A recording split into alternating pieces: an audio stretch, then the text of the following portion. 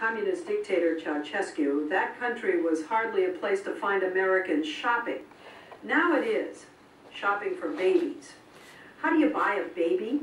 Well, you find a middleman who'll take you to a family with children for sale. They're not hard to find. Romanian babies are now the hottest item on the Romanian black market.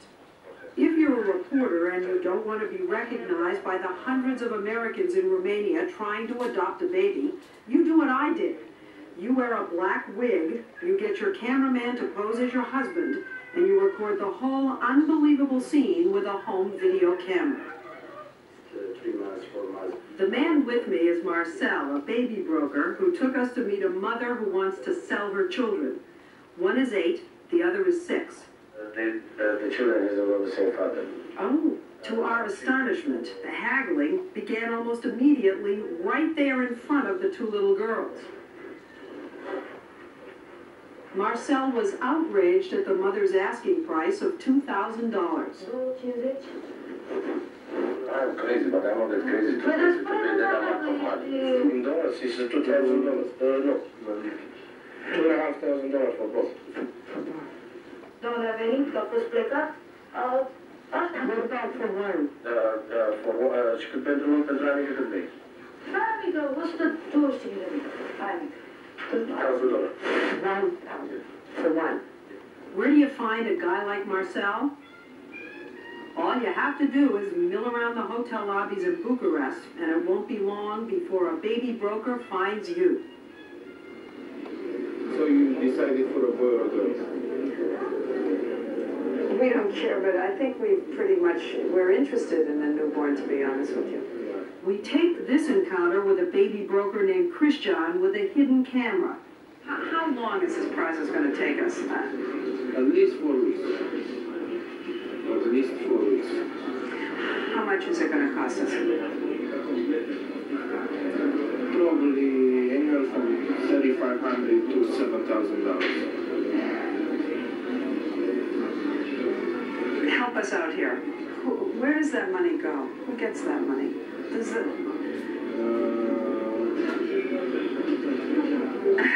I know, but bribes, a lot of bribes, nurses, mother of the child, judges, attorneys,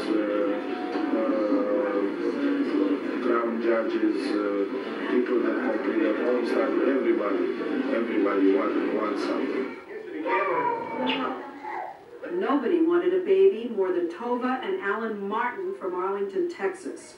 Like everyone else who comes here, they wanted to adopt. They didn't want to admit that they'd go so far as paying for a baby, but the longer we sat with them, the more they told us. I've known of many instances where people are paying over $7,000 for these children. Do you have to pay this money? No, it's by gift, you know. You look at me funny. No, it's by gift, that's all. Are you sure? No. You're not sure? No, we're not. I guess you can tell them. They're not going to want to hear it. What's the truth? The truth is you do have to pay for these children. Now, tell me about that. You do, and you have to make deals. The Romanian government doesn't like it. What's that? No, but everyone knows. Everyone knows that you're going to, but they close their eyes. But you can't close your eyes if you're trying to adopt, because buying and selling is the heart of the process. In our search for a newborn baby, middleman Marcel introduced us to this woman. She's unmarried and just 2 weeks away from giving birth. Marcel wanted $5,000 for the baby. He said it was a bargain. After all, we'd heard of a Canadian couple who had just paid $25,000 for a newborn. Marcel is a wheeler dealer who started working in black market money changing, but soon switched to what is now more lucrative, babies. In the same house we met Kostica, 4 years old. He was much less expensive than a newborn baby. His mother, who's also pregnant, would sell him for $500. The man in the white shirt is Kostica's father. He's saying, "How can I give away my child?" Marcel's contact man, Mihai, tells him, "Don't worry, you'll get money, and the child will be okay." We asked Marcel what this family needed the money for. He said they wanted something to go with their cassette player and TV, a video tape recorder.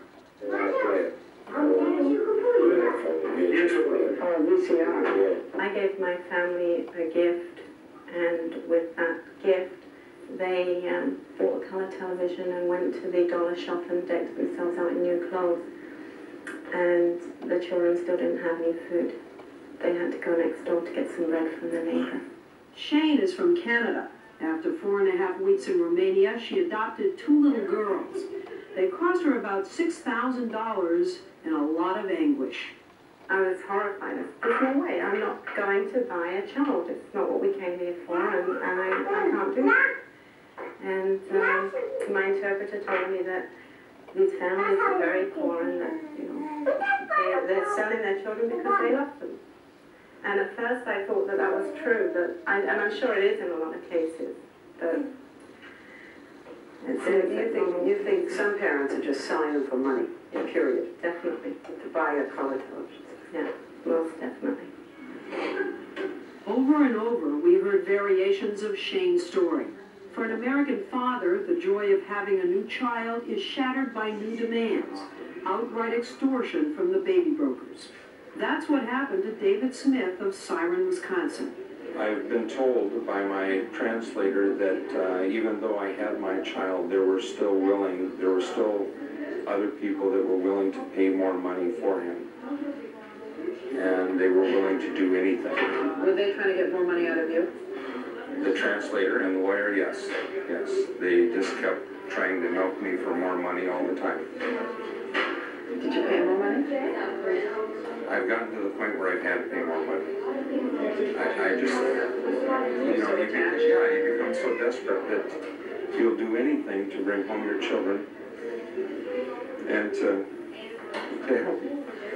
help with your family. Oh, God. But you'll get your child. I sure hope so. Today I'm trying to fill out the final applications, and hopefully on Monday we'll be able to go.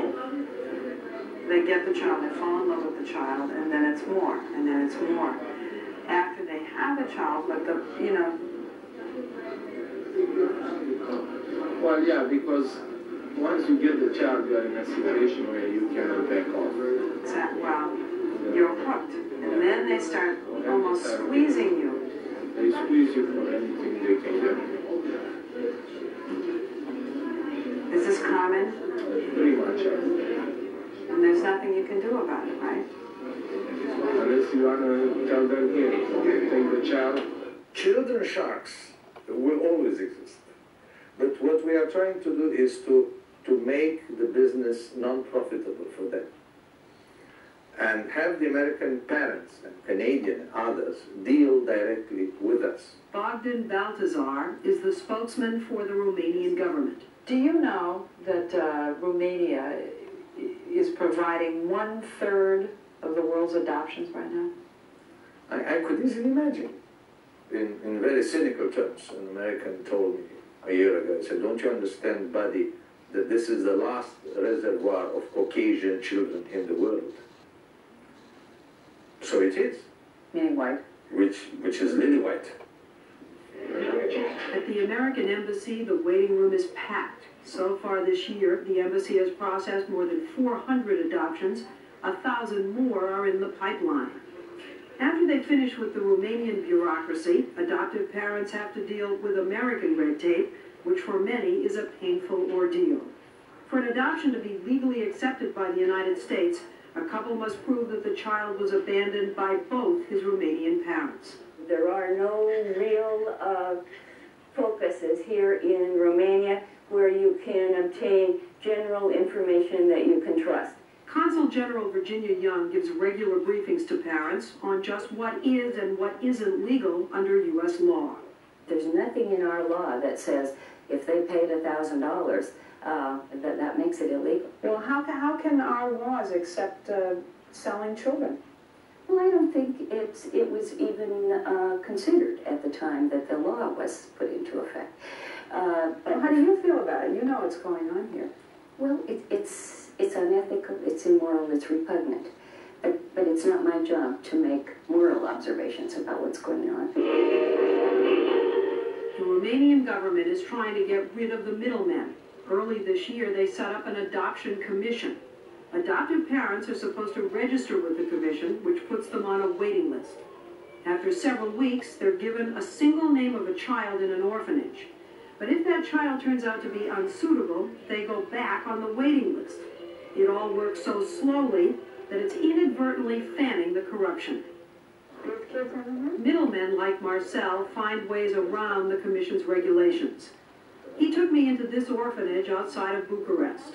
His local contact's wife works here.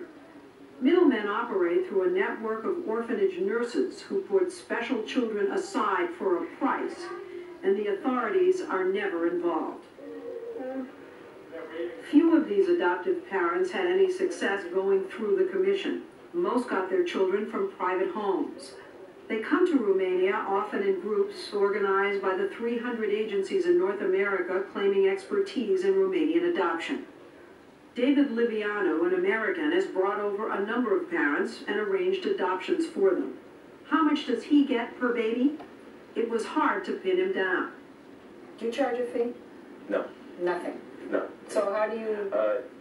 There's a budget that's been created which handles my expenses and all the expenses that the lawyer needs and the supporting team that's created for the family. So who pays that? The family. So what's your fee? That was my question. The fee ranges anywhere from $6,000 to maybe $10,000, $12,000. But what's your part in that? All my expenses included in Romania. And nothing else? Let's just say that it is just very little, just to... Are you getting rich off of this? No. With my heart, yes. But financially...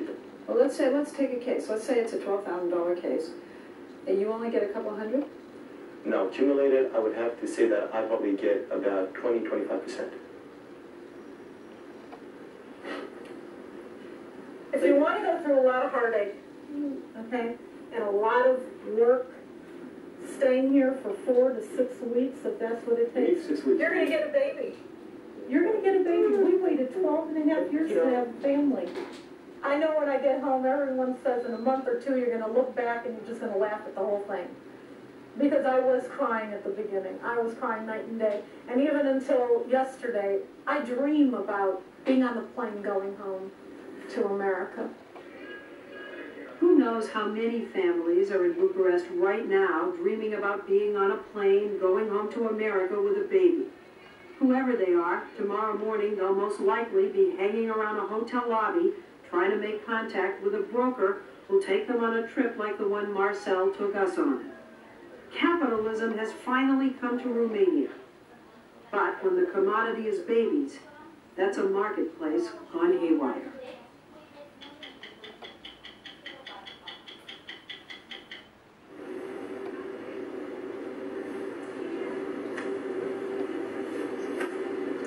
Da, suntem în direct.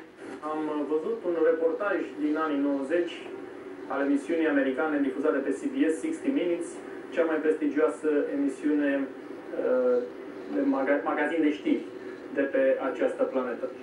Și investigații.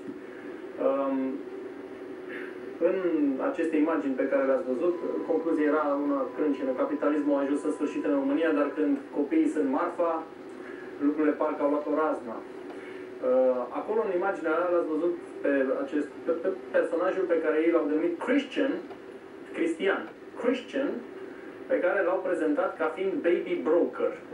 Baby broker, brokerul, știți ce face? Tranzacții. Deci era omul de legătură. Asta